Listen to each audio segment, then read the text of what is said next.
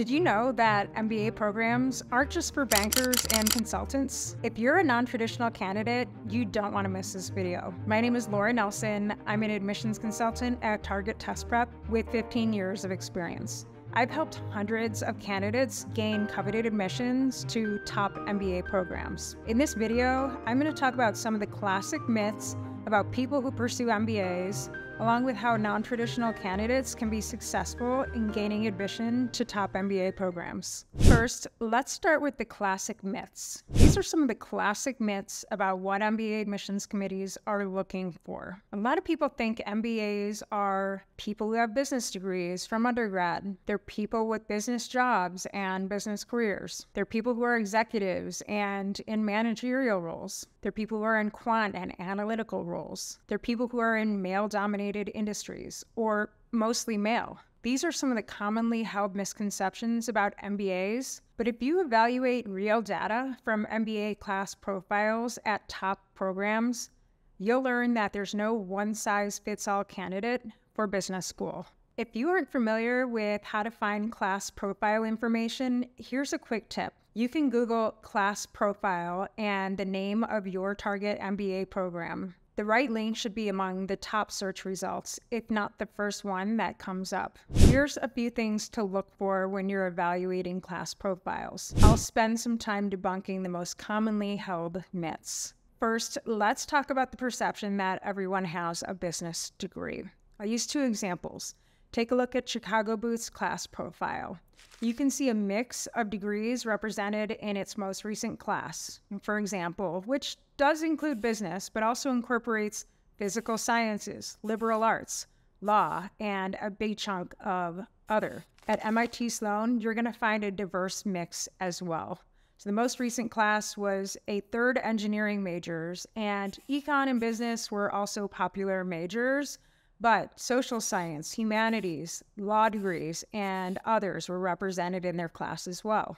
Next, let's address the misconception that everyone comes from business careers before pursuing an MBA. Take a look at UC Berkeley Haas's class profile. I love the mix of students at Haas, which the school is well known for.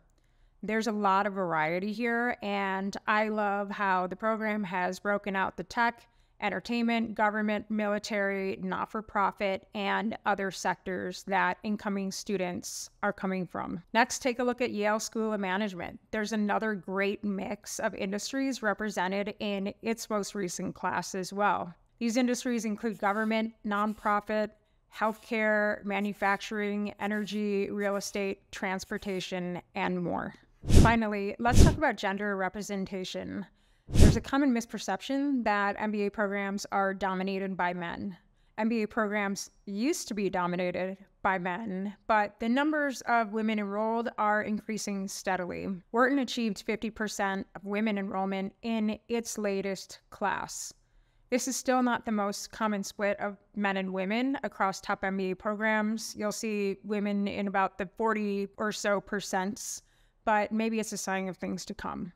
So if you're a female applicant, MBA programs need more of you. This doesn't mean you get in automatically, but many programs are cognizant that they want to enroll more women candidates. I hope that some of these data points help you understand the big picture. MBAs aren't just for bankers, consultants, and traditional business people.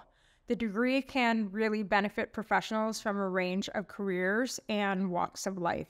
Next, I want to hone in on how to overcome some of the perceived weaknesses in the non-traditional candidate profile.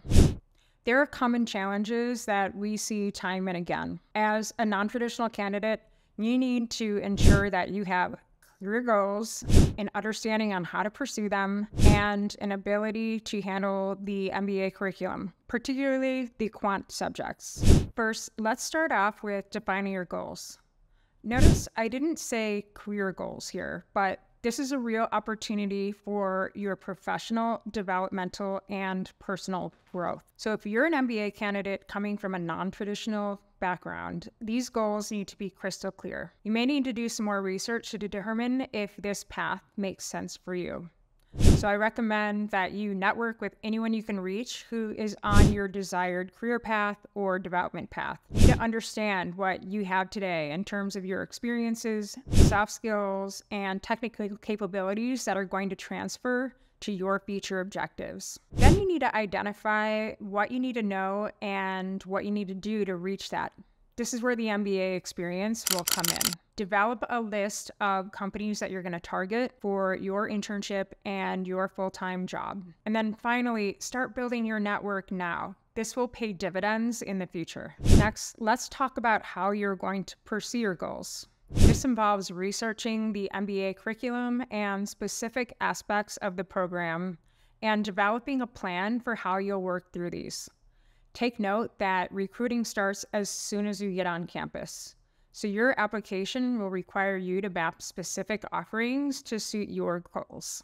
So identify the courses, programs, and extracurricular opportunities that will serve your career, development, and personal goals. Begin networking with anyone you know at your target companies through informational interviews, and ensure that your research and understanding are articulated through the appropriate portions of your application. Finally, as a non-traditional candidate, you'll need to demonstrate that you're up to the task academically and that you can succeed in quant-related MBA coursework. If you haven't seen your undergrad transcript in a while, request it ASAP and review it. If you have any D's or F's, prepare to address them in your optional essay. You might also consider taking a graded course in a quant subject to demonstrate your commitment to an MBA. Make sure you get an A. Check your test scores versus the averages and make sure that they're aligned.